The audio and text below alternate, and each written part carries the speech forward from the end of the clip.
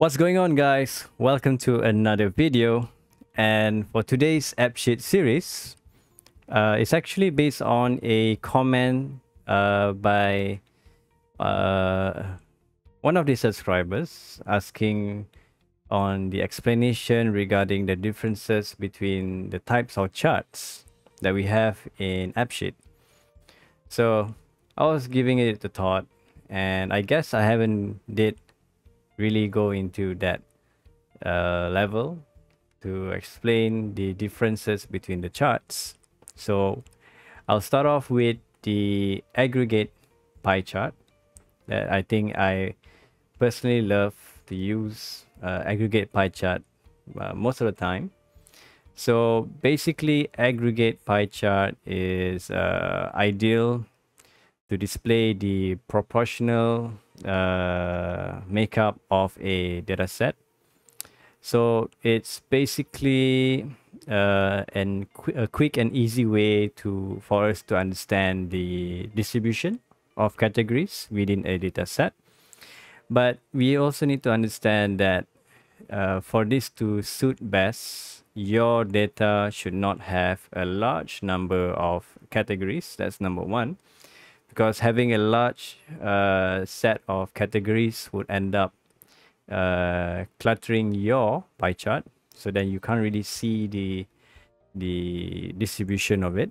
And of course, having similar size categories would also be an unsuitable sort of candidate for aggregated pie chart. But nevertheless, let's have a look on a sample that I prepared for you. So let's check it out. All right, guys, so here's a table of sample data that would be suitable for an aggregate pie chart. So in this example, the data represents different categories of monthly expenses.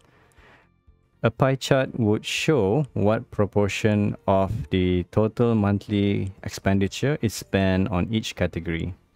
So of course, this is making it easier to visualize the largest and smallest segments of your spending. So remember, the key to an effective pie chart is simplicity and clear categorization. All right, so let's head on to create the chart and see how it looks like. I'll just create a fresh application from the spreadsheet.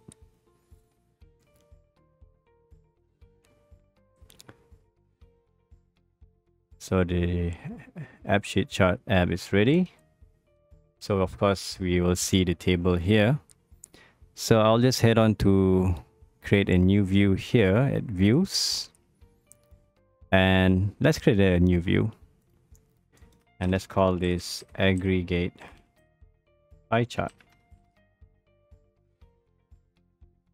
And of course, the view type, I'll go on to take the chart selection. And in chart type, I'll select aggregate pie chart. So of course, the column that I want to use is category. All right. And let's take the value. Sorry, in category. My bad. So if I take the chart column to be category, which is where we will see the category here. And this is where the magic happens, which is the group aggregate. And I'll just take the sum of the value. So you can see the rent is the highest one. And as compared to entertainment, the lowest one. So again, this is more or less what aggregate pie chart can do for you. So I hope you enjoyed the short explanation on aggregated pie chart.